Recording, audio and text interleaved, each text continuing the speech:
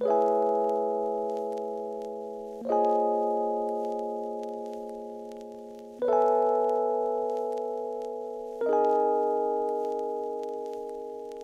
welcome back to my channel. So, today I am from Texas. I don't know why I just did that. So, long ago, during the days of flower crowns, the weird obsession we had with mustaches in Britain, and during the peak of Super Hulock, there was this app called Wattpad. Wattpad was a place to read and write anything you desired, and it had a chokehold on teenage girls in the 2010s. Myself included. One of the largest fanfictions on Wattpad was this fanfiction called After, written by Anna Todd, a fellow Texan. Really, we're doing really well in the representation department. After is about a sheltered girl going to college for the first time, where she meets One Direction and falls for Harry Styles, who in the story is like the school's bad boy, player, cheater, and honestly shitty dude. And the whole book and its two sequels is just the main character Tessa's toxic and overly sexual relationship with Harry Styles. This fanfiction currently has almost 700 million reads, and the sequel has a little bit over 530, and the third one has a little bit over 780 million reads. Why am I not in focus? Okay, maybe that fixed it. I don't know. The series was so big that it ended up getting published as an actual 5-book series, similar to how 50 Shades of Grey started as a Twilight fanfiction. And just like 50 Shades, the names of the characters were changed because obviously, you can't really publish a book about an abusive relationship with Harry Styles and then use Harry Styles' name and livelihood. And then, those books became so popular that they got their own movies, thanks to Netflix and Wattpad Studios. Yes, Wattpad has their own film production section now. There are currently 3 movies in the After Saga, with the 4th one coming out later this year, and 2 other movies that have already been greenlit, so they're coming soon. There's a rumor that Harry Styles actually has a restraining order against the author Anna Todd. I don't think that's true. I've not seen any evidence for it. No sites have confirmed it, and Harry has not ever made a public comment about the whole ordeal, so safe to say that's not true. Anyways, today I'm going to be watching the first 3 movies for the first time, and you're gonna do it with me, or you're gonna watch me do it. Let's begin, starting with obviously the first movie, which is just titled After. So, the story begins with sheltered good girl Hannah Young starting her first year of university at the Rossmore College in Atlanta, or Rossmore University of Atlanta, something like that. I know it's Rossmore, and I know it's in Atlanta. She has the goal of becoming an economics major, but she secretly has more of a passion for writing and being a novelist. Steph is her roommate, and she's the polar opposite of Tessa, and is also the ridiculously hyperbolic version of, like, the bad girl. She laughs at Tessa's boyfriend when he says his sweater is from the Gap. She vapes, and she and her friends say that they can get Tessa into all the good places without even needing a fake ID, right in front of Tessa's mom, who, fun fact, is actually played by Selma Blair. Hey, queen. So anyway, that obviously upsets her mom, and she's clearly meant to be portrayed as, like, this overbearing, overprotective buzzkill of a parent, but, like, no, I think she reacted completely appropriately to hearing these 2 older girls telling her freshly out of the nest daughter that they're gonna guide her into the life of, like, underage drinking and drug use right in front of her mom. Like, obviously you're gonna try new things, maybe some not so legal activities when you get the freedom that comes with moving out of your parents' house. And there's nothing wrong with that. It'd be hypocritical of me to condemn that. Steph and her friend offering to help Tessa out in the college social life area isn't bad or weird. I'm just so stuck on the fact that they said it right in front of Tessa's mom. Like, the writing of these characters is so cartoonish. The writers had to have been like, how do we show that this girl's a bit rebellious within the first 30 seconds of her introduction? Speaking of cartoonish characters, oh my god, the lack of depth is astounding. We are ankle deep in a kiddie pool with the amount of depth we have with these characters so far, okay? It's like the writers didn't trust that the watcher of the movie would be smart enough to pick up a character's personality traits just, like, naturally through watching the story develop. So they did the equivalent of taking those, like, hello, my name is stickers, and then filling in the blank with, like, a stereotypical character trope and slapping it on every character. So you don't have to use your brain. brain to figure out who they are, you know? So we have Tessa, right? The sheltered girl ready to take on the world and experience new things, but she's very inexperienced and has trouble getting over her modesty. How do we show that her roommate is the opposite of that? We make sure Tessa is the physical embodiment of innocence. So she enters the movie wearing this frilly white shirt. She's blonde. She's got blue eyes. She brings her books and her stereotypically dorky boyfriend to her dorm. And then we can have Steph have, you know, piercings and hair dye and a jewel. And also make fun of Tessa's books and dorky boyfriend. That's good, but I don't know. That might be too subtle. I mean, how are they going to know the boyfriend's a dork? We can make him shop at the Gap. Good God. Anyway. Honestly, the dialogue of this movie frustrates me. Sorry, I know I'm back to this, but literally, the costume design of this movie is actually pretty good. I really wish they had just trusted the costume team to, like, classify the characters. Like, Tessa's first day outfit is purposely overly modest and out of trend, as much of her wardrobe is, whereas Steph is very on trend and has no problem, you know, showing some shoulder. And the clothes speak for themselves. I really like looking at the clothes that everyone's wearing. So after her first day of classes ends, Tessa takes a well-deserved hot shower, and when she gets back to her room, Hardin Scott is already in there alone reading The Great Gatsby because he needs you to know that he's an intellectual. And when Tessa makes it clear she doesn't want this whole ass man that she doesn't know to be in her room while she's trying to change, he intentionally doesn't oblige her request. And he goes even further and twists it into this thing of like, what, you think I'm looking at you? Sorry, the British accent. What, you think I'm looking at you?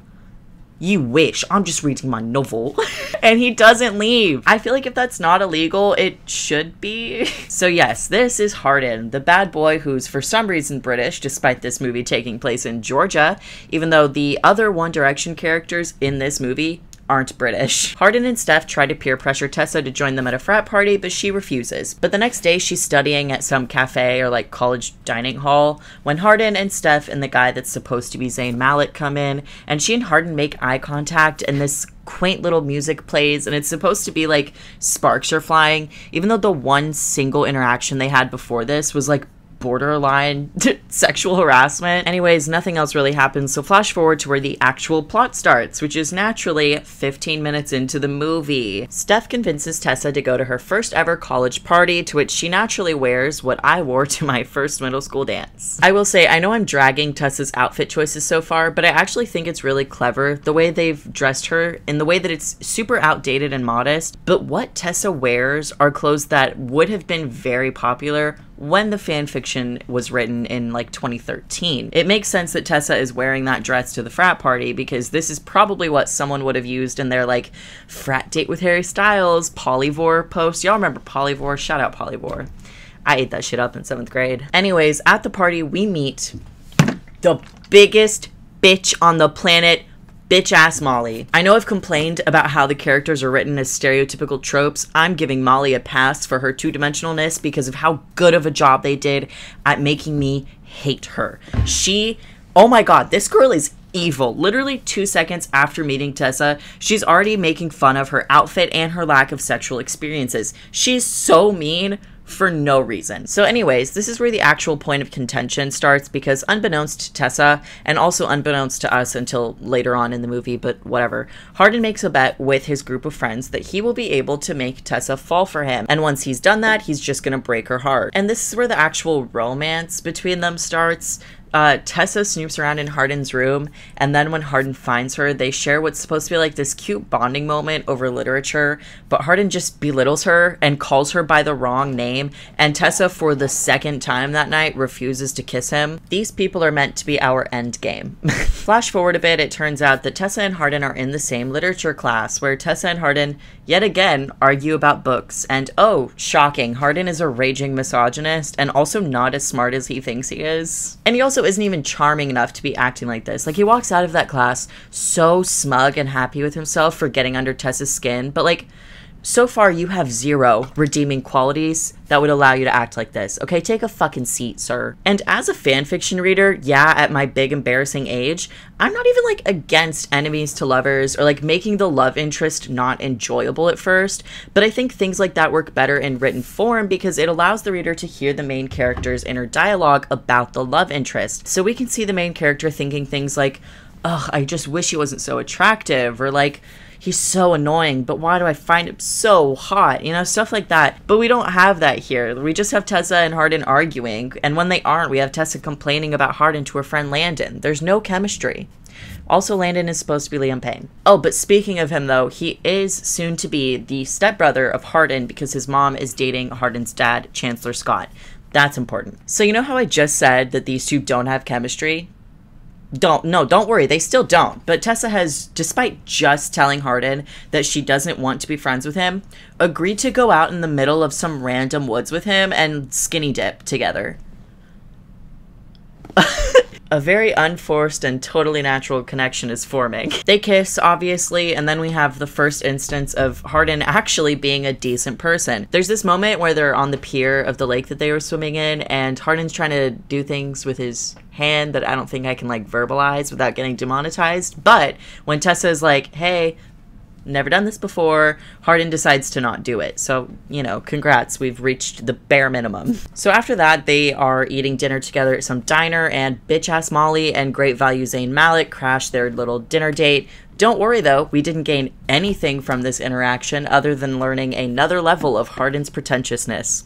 He doesn't like asking or being asked questions while on a date because he thinks that they're arbitrary, and the real way to get to know someone is by spending time with them. Which, while not technically untrue, Tessa was just trying to ask him things like, what are you going to college for? What's your family like? Both of which aren't arbitrary. It's completely normal to want basic knowledge of someone that you're on a date with. So after they get their date crashed, Hardin then tells Tessa he doesn't date, even though, again, they are on a date. Not to mention that's also completely going against his secret dare of making Tessa fall for him, but, you know, whatever. This upsets Tessa, so we get a montage of her going through a glow-up and trying makeup and going through her clothes to find something that doesn't look like it belongs to a youth pastor's wife. And while she's doing this, an unyassified version of... Complicated by Avril Lavigne plays. What you yelling for? Lay back, it's all been done before. Yeah. Cut to the next day. Uh-oh, Tessa's boyfriend Noah surprises her with a visit at the college. Drama. Tessa then thinks it's a good idea to take said boyfriend to a bonfire party where Hardin and bitch-ass Molly and the whole gaggle of friends are. They play Suck and Blow in what I can only assume is a poor homage to Clueless, and the creepy friend Jace drops the card on purpose to try and kiss Tessa. This upsets Hardin, even though he said he doesn't date, and as any rational person does, tries to fistfight him. For the context of the scene, or I guess the content of the scene, it was weirdly short and anticlimactic, so I'm moving on from it. Later that night, Tessa gets a call from Landon, remember, because he and Hardin are soon to be stepbrothers, and he asks her to come over, and when she does, Landon's basically like, hey, can you get Hardin, like, into check? He's in some drunken rampage right now, and he trashed our house, and I don't really want to deal with it. I'd almost feel bad for Tessa at how seemingly everyone in her life walks over her, but also she kind of allows herself to get walked over, so I can only feel so bad. Like, when she confronts Hardin, when Landon asks her to, Hardin's being a total asshole and smashes a glass at her feet, and she tries to clean it for him, and she, like, cuts her hand. Tessa, stand up.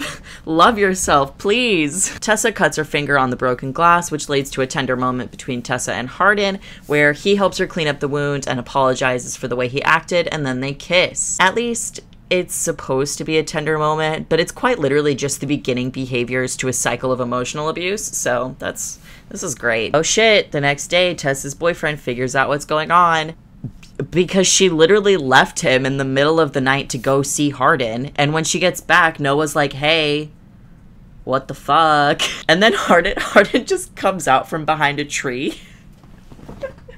So Tessa and Noah break up over this, as they should. She cheated.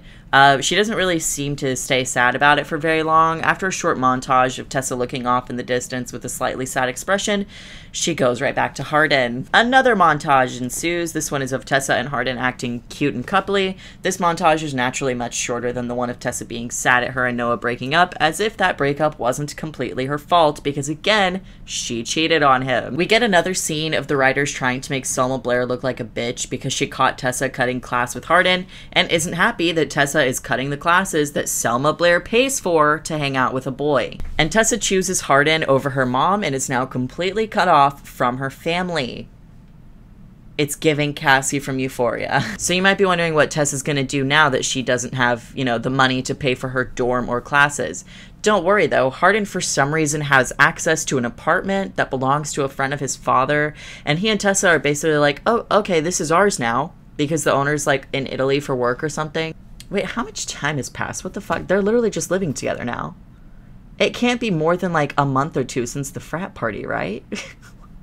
What the fuck? Okay, the scene of Tessa and Hardin at the aquarium where they're in front of like the giant tank is actually really beautiful. It's the first time they've had a moment where I was like, okay, that's cute. So kudos to that. Skipping forward a little bit, we are now like 20 minutes until the end of the movie. Hardin's phone is blowing up and Tessa reads the messages. They are from Steph and Molly and they mention not telling her yet. And Tessa's like, hey, what's going on? And Hardin leaves after basically telling Tessa to fuck off. Tessa is moping around in their stolen shared apartment when she gets a text from their creepy friend Jace. Jace and Tessa meet up and Jace tells Tessa that Hardin is at the diner that they had the dinner at that one time after the lake. Tessa then goes to said diner to confront Hardin, but instead finds Steph, Molly, and knockoff Zayn Malik first.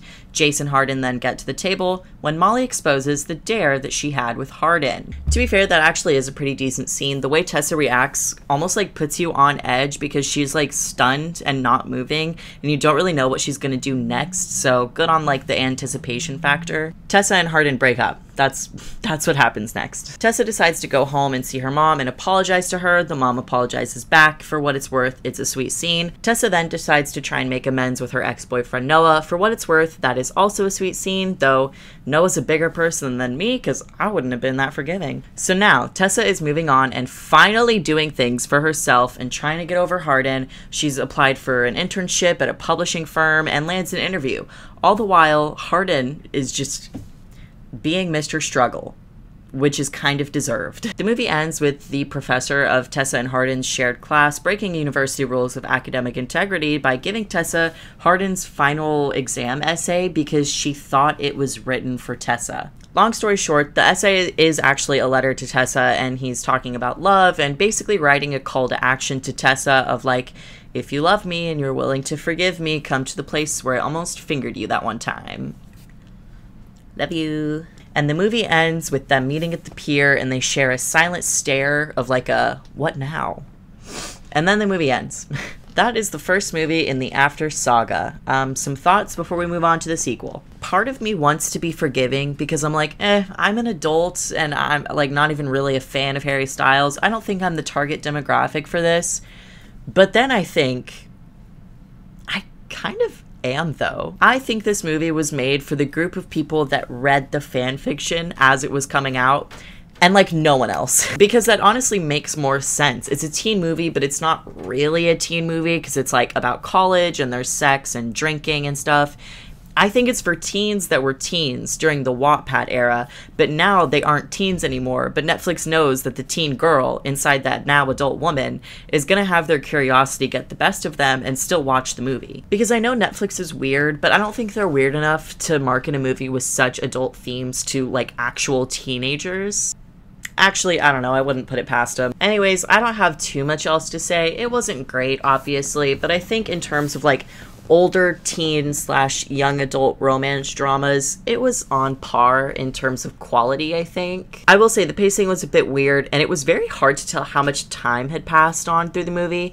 Not that it's that important, and I wouldn't really expect them to put like a 2 weeks later, it is now September 17th, as like a cutscene or anything like that.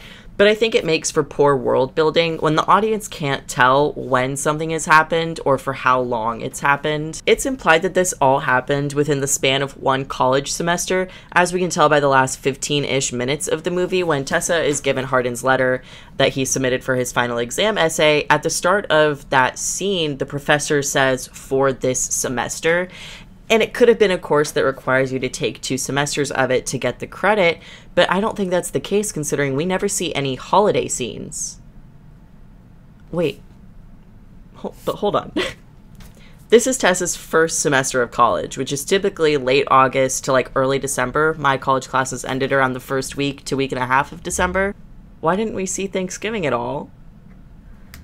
Did she start college during the spring semester? Wait, that would actually kind of make sense, because something I was going to bring up is the fact that if this was the fall semester, the costume design should have changed with the season, and we don't really see a change at all. People are still dressing like it's warm, even though the average high temperature in Atlanta, where this takes place, in December is like mid to low 50s, which, if you're not American, that's like 10 degrees Celsius. I'm right.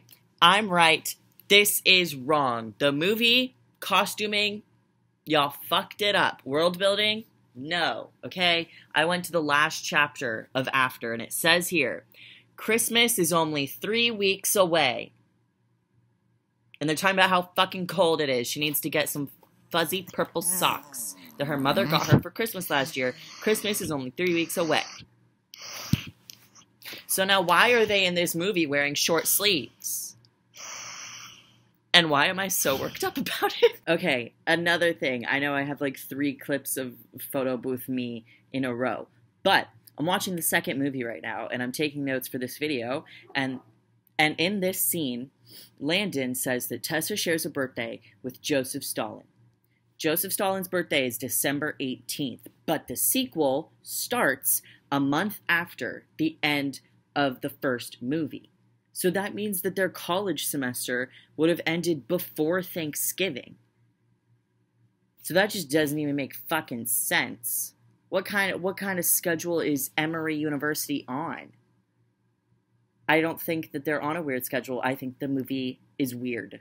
I don't know, kind of weird that costuming fumbled the bag in terms of weather accuracy, because I actually really liked the costuming of the movie. I thought that it was like a subtle but clever and artistic way to paint the picture of who these characters are. I know that that's not all costuming's fault though, it would have been weird to put Tessa in like a sweater and a scarf if the scene was set to where it looks like a warm sunny day. It just goes to show that the overall care they put into the world building and creating an atmosphere that's both realistic and easy to follow was not much care, non-existent care. Okay. I think that's all I have to say. Are we ready to move on to the sequel? Are you ready to move on to the sequel? The next movie is called After We Collided. It's almost the exact same runtime as the first movie. It's just 1 minute shorter, so grab a drink or a snack and let's get started. The movie opens up with a recap of what happened in the first movie, which is narrated by Hardin. My favorite part is when he mentioned how hard it was for him when Tessa found out that their entire relationship was built on a lie. Of course it was, Hardin, of course it was. And then the narration ends with the way After One ended, with the two of them sitting on that pier. But plot twist! It's revealed that Tessa never actually showed up. That was actually a good bait and switch. I liked that. The actual story of this movie is set to take place 1 month after he waited for her at the pier, and Hardin is going through it. He's sleeping in his car in weird parts of town. He's being mean to the homeless. His texts to Tessa are being ignored. Meanwhile, Tessa, thriving. Good for her. She got the internship at the publishing firm. It's her first day on the job, and she meets a new character. Dylan Sprouse. Yes, he's in this, and honestly, he's my favorite character. I don't know what they put in that elevator scene where his character Trevor is introduced, but I was laughing my fucking ass off. Dylan's inflections and expressions in response to Tessa calling him an asswipe were so funny to me for no reason. I think it's because of how robotic Dylan is, and that's not an insult. It's clear the character is supposed to be like that, but it's just like comical. So Tessa is killing it at work. Again, good for her. She's totally cleaned and reorganized her office, and she read 3 full manuscripts, since her job as an intern is to read like 5 per week or something, and whichever ones she thinks are good enough to maybe get published, she then moves them up to her boss to review. So she falls asleep at work because she was, working so hard. She read 3 full books essentially in one night, and she wakes up to her boss in her office the next morning being like, "You read 3 full manuscripts in one night? Come with me."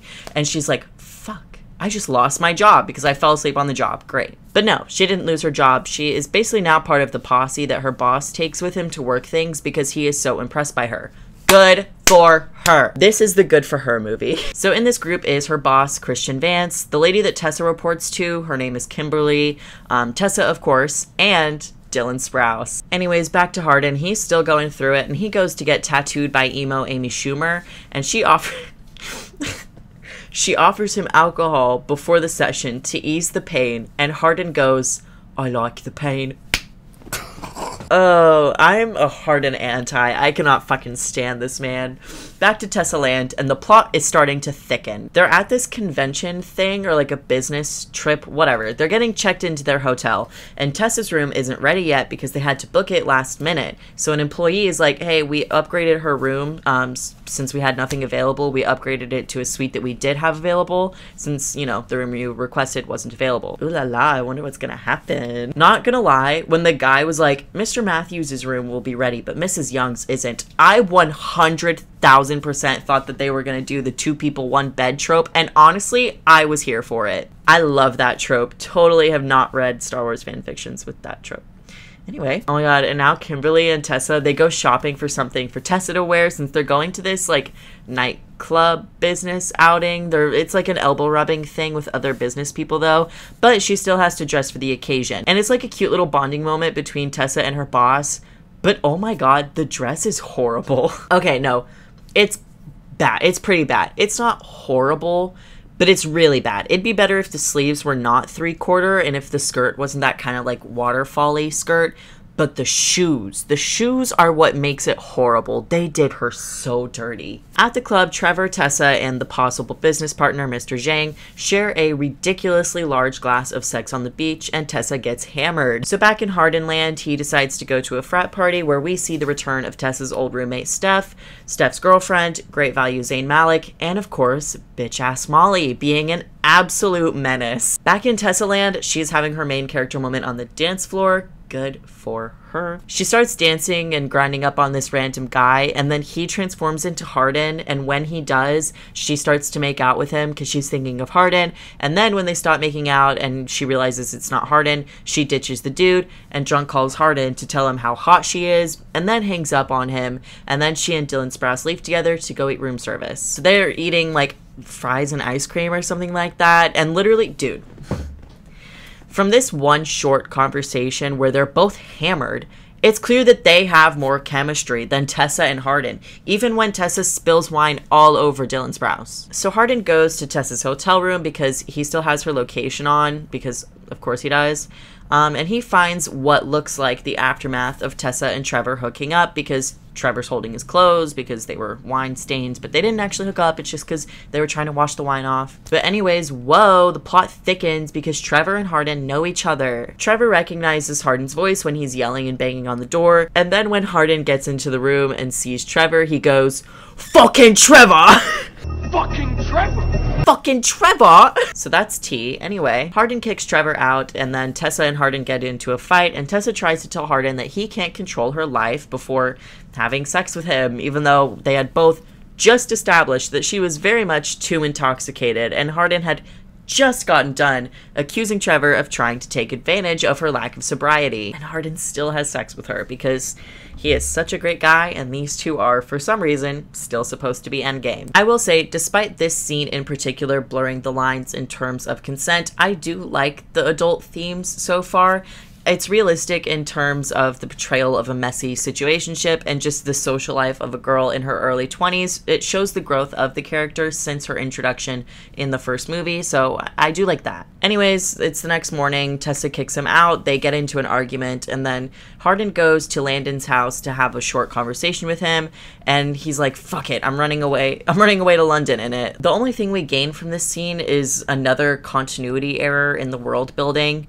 While Hardin's driving off in his car, we see a Washington license plate, but don't they live and go to school in Georgia? I think this is just an Easter egg for the fanfiction readers that know that the fanfiction took place in Seattle, but like, I don't know, just kind of muddles the atmosphere. Like, why does this British guy live in Georgia and drive a car with a Washington license plate? Who is Hardin? Like, how'd he get here? I guess we'll never know, because he doesn't like arbitrary questions. Whatever. We're back in Tessa Land now, and I am fully Team Dylan Sprouse right now. It's not even funny. So, okay.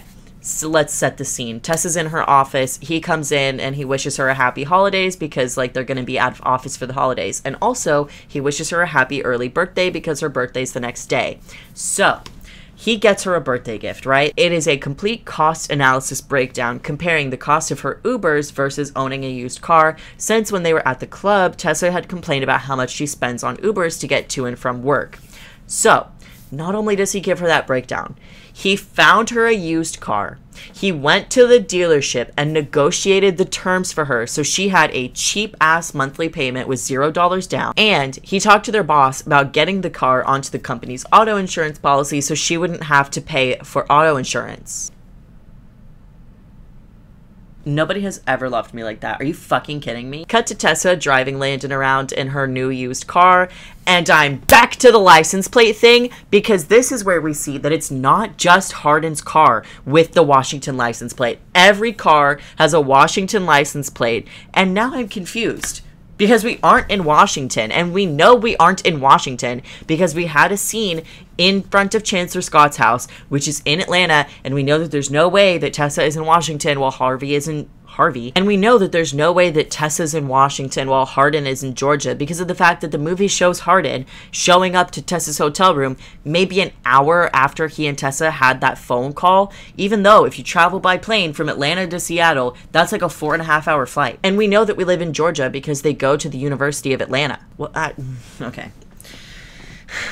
Anyway, Tessa decides to go back to the apartment that her and Hardin essentially stole from that lady. They still have it. Hardin just lives there now. She's snooping around and she finds the gift that Hardin got her for her birthday. A Kindle. Cute thought, don't get me wrong, but like, Dylan Sprouse got her a car. She's so choked up about that Kindle though when, Hardin's home. Even though, wait, isn't he supposed to be in London? How much time has passed between him telling Landon he was leaving versus now? Because scene-wise, like, that was only 5.5 minutes ago. Time simply doesn't exist in the after cinematic universe. So Hardin's talking out loud and he's like, I could run you a bath if you'd like to get more comfortable. And then a girl's voice responds, I'd love that. I remember when we used to take baths together. And it's clearly supposed to be a misdirect to make you think Hardin brought some girl home, but like, it's very obvious it's his mom. It's a more mature voice of an English woman, and Hardin literally does not have friends or family that he likes to be around because he's insufferable, and the only person he genuinely likes other than Tessa is his mom. Who the fuck else would it have been? But Tessa is just no talk, all action. She comes out from around that corner and she's about to go off, but then Hardin's mom is like, oh my god, you're Tessa! And Tessa realizes that it's Hardin's mom. So basically, Hardin tells Tessa that he didn't want to go to London without her, but he reluctantly did, only for his mom to be like, no, I want to meet Tessa, let's go back to the States. And Hardin hasn't told his mom about the fact that they're like not together or the dare or anything, but he also says that like she doesn't have to act like they're still together. But then Tessa's like, no, it's fine, I'll play along. Because Tessa is stupid. Sorry. I want to like her, and at a lot of times I do, but I'm so anti-Hardin that Tessa can be very annoying with her awful decision-making when it comes to Hardin. Skipping the rest of that scene because it's just Tessa's mom and Hardin's mom,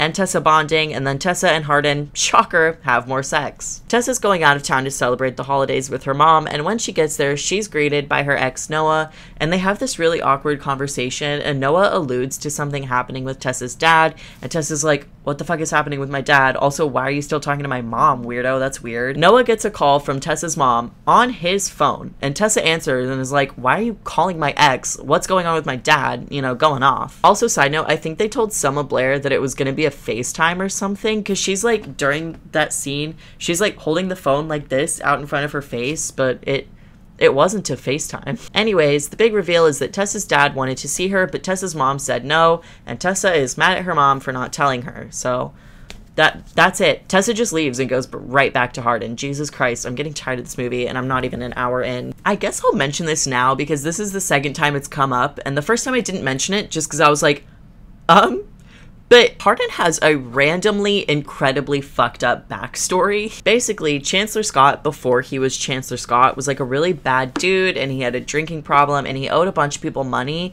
And one night when Hardin was like 8, some guys came to their house to collect the debt from his dad, but the dad wasn't home, so they R-worded his mom.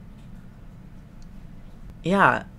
Hardin still has nightmares about that to this day, and he had one like when Tessa ran back to him that night after fighting with her mom. That's why I'm bringing it up now, fucking dark. Okay. So it's the next morning. Tessa and Hardin's mom are talking, and they're opening up about what happened to his mom and how Hardin had told her that the nightmare stopped when Tessa came into his life. No pressure there. And Tessa tells her that Hardin lied to her, but she doesn't specify the lie. And then Hardin wakes up and gives Tessa another birthday gift, which is just the perfect day, treating her to whatever she wants to do. Cue the one montage per movie where they are actually enjoyable and cute as a couple, and by the end of it, they are officially back together and are a couple. Yay. Hey, remember Hardin's ridiculously fucked up backstory? Yeah, it comes back up again at Hardin's dad's Christmas party, where Hardin punches his dad in the face because Hardin's drunk and mad that his dad has moved on. And even Hardin's mom is like, bruh, stop it. Get some help. I've moved on. You're becoming severely unhealthy. So naturally, Hardin goes home and trashes the apartment that he and Tessa share while a Sufjan Stevens song plays. The next day at work, Tessa vents about it to Dylan Sprouse, who is, may I remind you, literally best boyfriend material. Anyway, and there's clearly some unresolved and unspoken sparks of something between her and Trevor, but Tessa is stupid, and also Trevor is moving to the new office in, guess where? Seattle. We're back to Seattle. Speaking of Seattle, in the next scene, Hardin and Tessa are in their apartment reading when Steph texts Hardin about a New Year's party happening at the frat house, and the two of them decide to go when Tessa gets a call from her boss offering her a position at the new office in Seattle, and he says that she can bring Hardin. She says she'll think about it, moving on, the party. Hardin is back to his shady shit. Imagine that. He pulls this girl aside that he recognizes and asks to go talk to her upstairs. And when he comes back down the stairs, Tessa is waiting at the bottom. And he's like, let's leave. Let's get out of here. But bitch-ass Molly confronts them, who, I hate to say, I love the outfit she's wearing. It's very pretty. She's pretty. I don't hate that actress or anything. Her character is just evil. Anyway, so she convinces them to stay, and they play Truth or Dare, a callback to the start of the plot of the first movie. This is where we get the most iconic interaction of the entire series. I don't even need to see the next movie, or the fourth one that's coming later this year, or the two other movies that are already in production. This is the best line of the franchise. Molly, truth or dare? Truth. Is it true that you're a whore? Oh, shit. What the fuck did you just call me? No, I didn't call you anything. I just asked you a question. Are you a whore? You have to answer honestly because it's called truth for a reason. Is it true that you're a whore? Oh, shit. The fuck did you just call me? Oh, I didn't call you anything. I just asked you a question. Are you a whore? You have to answer honestly. It's called truth for a reason. Literally cinema, babes. That was literally cinema. After that, Molly calls Tessa a dumbass for getting back together with Hardin and believing anything he says, which, to her credit, isn't wrong, but she's only saying that out of spite and is only a bitch to Tessa out of jealousy, so it's like not a valid thing for her specifically to say, even if in that moment she's right. Tessa and Molly get into a physical altercation. It's comically bad, and then Tessa and Hardin go up to some random person's room and fuck in it. Ew, rude. And then we are right back to the unhealthy relationship dynamic because after they do the do, Tessa gets a text from Trevor saying congrats about the Seattle offer, and instead of Hardin just going, hey, what's that about? He storms out, and then waiting at the bottom of the stairs is the girl from earlier, and Hardin asks her to keep something between the two of them, and the girl says, of course, I never kiss and tell, right as Tessa is walking down the stairs. So she sees that, and she thinks that something shady's going on. She thinks that he's cheating on her. And then as revenge, she kisses some random dude, and her and Hardin get into this really loud, really embarrassing fight in the front yard of the frat house, and they break up again after being together for maybe a week. Okay, are you ready for what happens next? Are you sure you're ready for what happens next? So, it's the next day. Tessa wakes up and all of her messages to Hardin from the previous night didn't go through.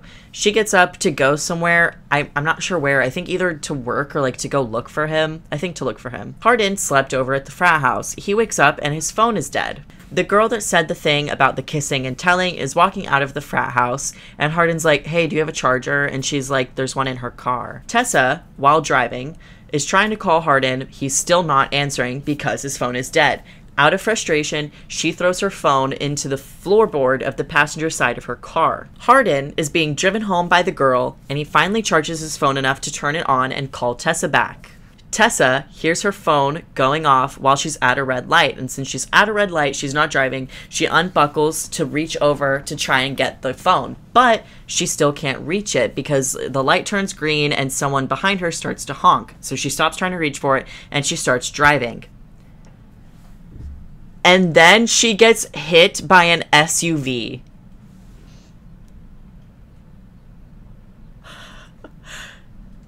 And Hardin and the girl happen to drive past the crash and see Tessa being taken away by an ambulance.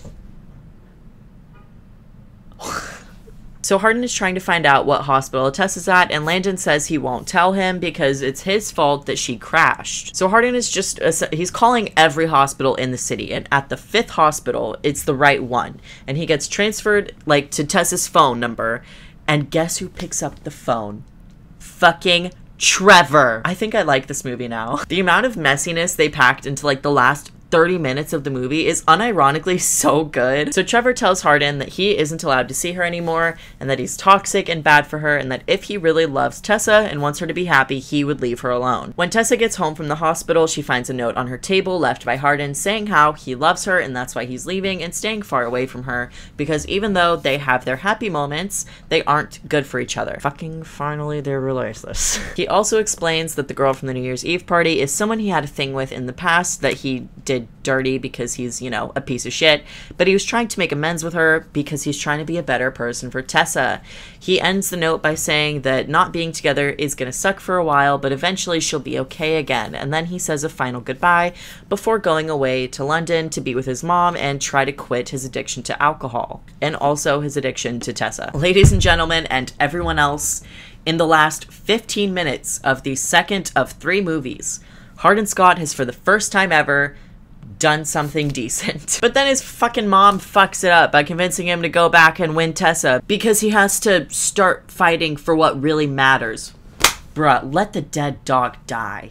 Lie. What's that saying? Let the dead dog lie? So Tessa is at this work party that's celebrating the expansion into Seattle, and she's talking to Trevor, and she says that she thinks she actually is gonna go ahead and take the opportunity in Seattle, and that makes Trevor happy since he's going too. And then he leaves for a sec, and while he's gone, in comes fucking Hardin. And Tessa, of course, fucking leaves the party with him. So they run off, and Hardin gets a tattoo dedicated to Tessa because of course he does. And then they're walking the streets of Atlanta when this homeless guy comes up behind them and he starts calling out Tessa's name. I need y'all to sit down if you're not sitting, because the scream I scrumped at this scene was insane. This homeless man is the homeless man from the beginning of the movie that Hardin was an asshole to, and is also Tessa's dad. And then the movie fucking ends.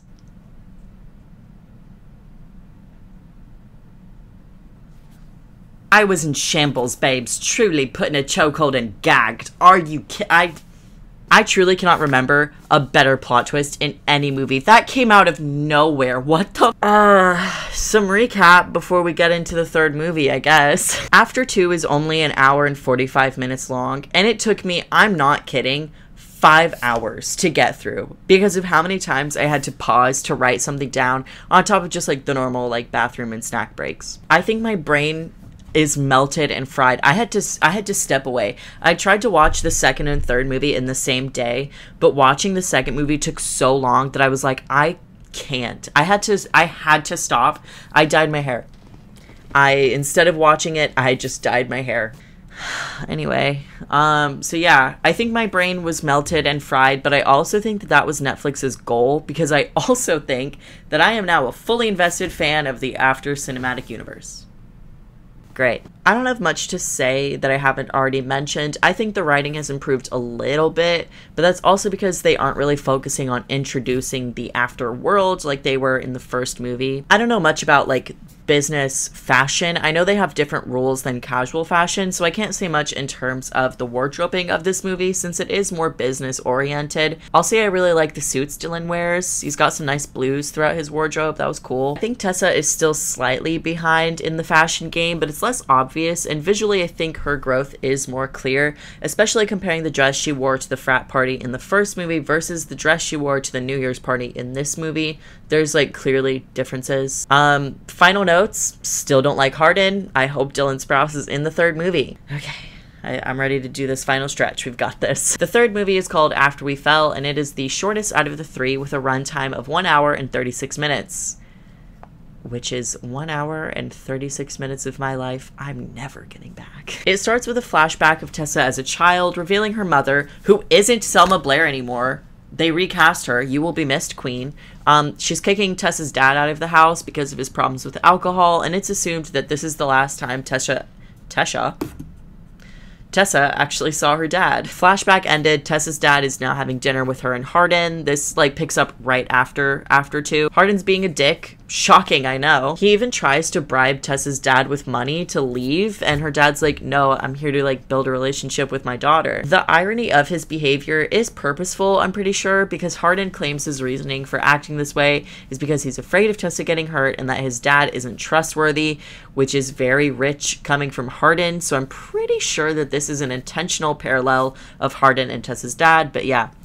Doesn't make him any less annoying. Anyways, we find out that Tessa is for sure going to Seattle, and she's leaving in a week, and didn't tell Hardin. She wants Hardin to come with her, but Hardin says he wanted the two of them to move to London after graduation. This is a stupid argument as to why they can't go to Seattle, because at this point, Tessa's still a freshman and Hardin's a sophomore. They both have years until graduation. They could totally be in Seattle until then. We're literally barely 7 minutes into the movie, and this is their second argument, but it's not even the fun messiness of the second movie. It's just Hardin being fucking annoying because stuff isn't going his way. He says that Tessa already has a plan in life and that doesn't include him, and Tessa's like, literally, what are you talking about? I'm asking you to come with me. I want you to come with me. And also, this entire time, you've never said anything about moving to London. There's no resolution to that conflict because Tessa goes to class. And guess what? I'm confused about the location of this movie again. There's an establishing shot that looks like Washington, and it's shown when Hardin is dropping Tessa's dad off at some bar that has a painting outside of it that's like a landscape with a group of moose, which is Washington, still Washington scenery. Yet again implying that we are in Washington. But the school that all the characters go to is called Rossmore University of Atlanta. Now, this is not a real school, but it has Atlanta in the name, and the actual school that they filmed at in place of Rossmore is a private university in Atlanta, and the entire first and second movies are filmed in Atlanta. It is heavily implied that this movie takes place in Georgia. There's no Atlanta, Washington. There are only 3 cities called Atlanta in the United States. Atlanta, Georgia, Atlanta, Texas, and Atlanta, Michigan. If they wanted them to go to school in Washington, but couldn't use a real school, literally they could have just switched Atlanta with any real city in Washington. This is going to haunt me forever. Are we in Washington or not, Netflix? Anyways, Hardin and Tessa's dad decide to get drunk together despite them not liking each other. And then they get into a bar fight. The writers must have been grasping at straws at this point because the degradation of quality of plot since the first movie to now is starting to get incredibly noticeable. I'm just gonna read this directly. After Tessa brings them home from the bar, Tessa and Hardin try ice play. That's it. I wrote that and then put, yeah, anyways. Because quite literally, yeah, anyways. The next day, they're back to arguing about Seattle.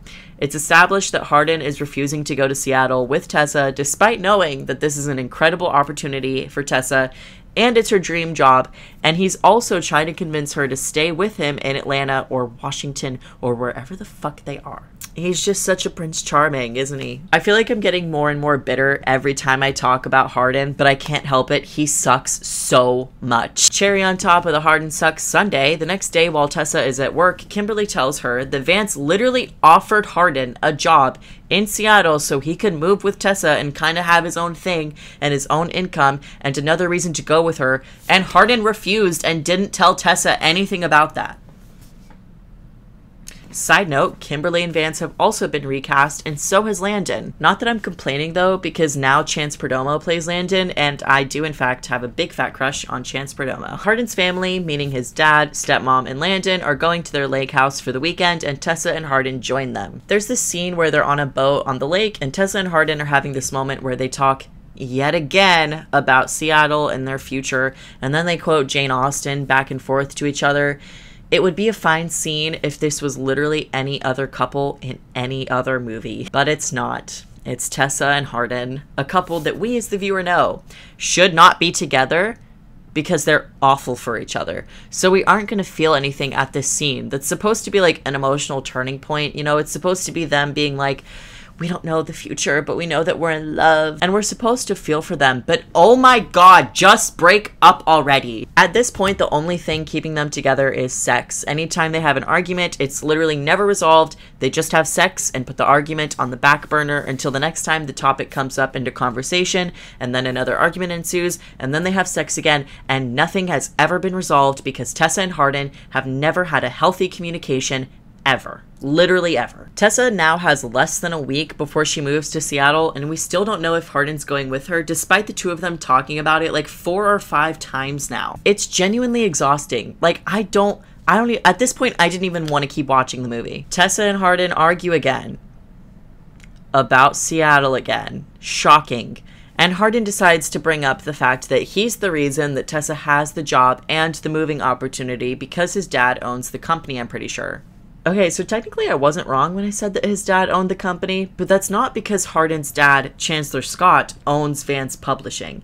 It's because Hardin Scott's dad is actually Christian Vance? I'm not sure if that's just a plot twist or a continuity error because I only found that info out when I was looking at the After Wiki because I couldn't remember how Hardin was connected to Vance, but yeah, Hardin is Vance's son. Anyways, that little piece of knowledge Hardin said was only brought up to make Tessa feel less than, which is a super great thing to do to your girlfriend, but it also makes him not wanting her to move even dumber. If you went out of your way to get her the opportunity like you claim to have done, why are you now stopping her from pursuing them? Example number 437 of why Hardin Scott sucks fucking ass and I hate him. After this argument, Tessa decides to leave for Seattle earlier than she was supposed to. She goes right after her and Hardin get home from the lake house, and she doesn't tell him.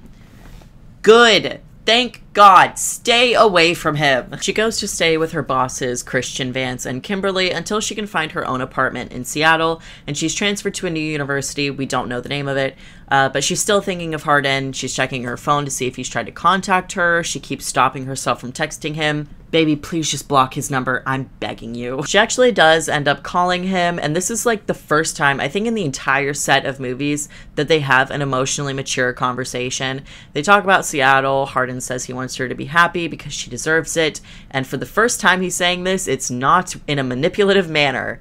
And it turns out he's taking like boxing classes and finding a better outlet for his anger issues. They both seem better off and happier at the end of the conversation, and honestly, I wish that the second movie was longer and that they brought this into the last movie, the second movie. Like everything from this movie up until this point, they just had it as the end of the second movie. Like just make it 2 movies of an emotionally manipulative and abusive relationship instead of 3, soon to be 4, soon to be 6, you know? Have the end of the second movie be them like being separated and also being happy about it. Obviously that's not what happened, because why would it? Why would it be? Anyways, we're only halfway through the movie at this point, so I genuinely don't know where this is gonna go. Let's find out. Oh. They just remain in contact with each other. They just keep talking. I feel like I need a drink, bro. They have phone sex after Tessa's first day at the Seattle branch of Vance Publishing. It's awkward. They both it's really zoomed in on their mouths. It's weird. And then they just keep talking on the phone again and again and again, and eventually Hardin goes to Seattle to surprise Tessa. Hardin is immediately back on his bullshit, and he's being really cold to Tessa for no reason, because he keeps thinking back to this nightmare he had where Tessa got with the waiter of a restaurant that they went to when the family was at the lake house. I want to bash my skull in. Also, now I'm confused about Hardin's age, because over dinner, Hardin and Christian talk about graduation, and at this point, that's like the 3rd time it's been brought up that Hardin is graduating. But as I mentioned earlier, that doesn't make sense, because we know for a fact that Hardin is 1 year older than Tessa, and there's no way that Hardin is graduating that early. Was there some unmentioned time skip and Hardin's actually a senior? No, because the only time skip we've seen in the movie is that 1 month after one at the start of After 2, and After 3 picks up right at the end of After 2, so there's no other time skips. and now I need to change my camera battery because I've been recording for that long. Yet another mystery in terms of the time and location of the after cinematic universe. Let's just move on. Tessa confronts Hardin and is like, hey, why are you being weird? And Hardin tells Tessa about the nightmare about her and the waiter, Robert. This ends with them having sex. The only reason I'm bringing that up is because they don't use protection, which comes back up later on. The next morning, Hardin excuses himself to take a phone call from his mom, and Kimberly's like, oh, I wonder if it's about the wedding. Yes, Hardin's mom is getting remarried. Good for her, but Tessa is for some reason bothered by Hardin not telling her about it, even though they're like not even really technically together. She starts this argument when Hardin's getting ready to leave Seattle, and she's like, what happened to not keeping secrets from each other? And this is the only time I will ever be on Hardin's side, because who the fuck cares? He's not like actually keeping a secret from her, and it's not even anything that pertains to their relationship. He didn't tell her because he isn't even planning on going. To be fair, this is resolved pretty quickly though. Hardin just says that he's thinking about it, and if he does decide to go, he's going to take Tessa. Great. Problem solved. Hardin goes back home. When he gets home, he finds his apartment door to be cracked open, and inside the apartment, he finds Tessa's dad, who is beaten up because he owes some guy $500, and it's revealed that Tessa's dad really hasn't changed at all. Hardin gives him a watch to sell for the money, and that's like it. And then it jumps to Tessa trying to get birth control so she and Hardin can keep having unprotected sex, but the doctor tells her that she might not need it because there's a chance she won't ever be able to get pregnant because of some unspecified issue with her cervix. Those two scenes being back to back is really weird, and it's also weird that they left both scenes unresolved. It was like, oh, by the way, Tessa's dad. Oh, by the way, Tessa might not be able to get pregnant. Anyways, Vance Publishing is having a party. Let's go there. Like, okay. At the party, Hardin reveals that in 2 months he's going to move to Seattle to be with Tessa.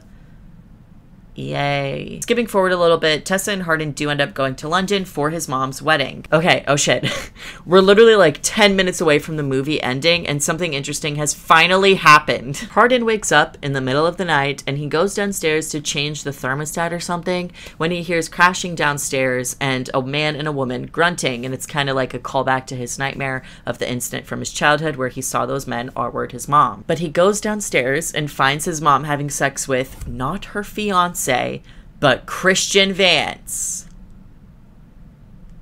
Cheaters. We got some fucking cheaters. An argument ensues because Hardin's mom is getting married the next morning, and she's cheating with Vance, who is married, and his wife Kimberly is pregnant.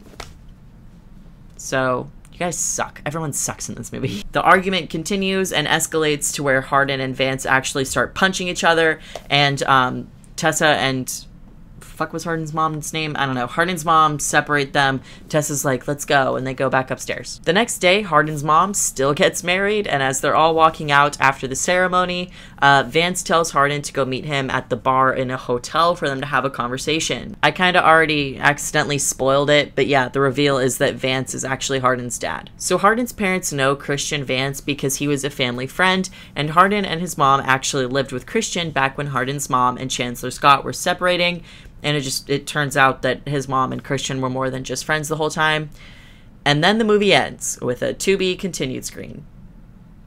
That was After We Fell, the third movie. That movie sucked fucking ass, and I was genuinely annoyed at how many hours I had spent working on this video because of how that movie ended. That movie was garbage. Not that the first two were great or anything, but you bet your goddamn ass that they were better than that dumpster fire of a movie. I'm still upset. I don't even know how to end this video. I have nothing insightful or analytical to say about After 3.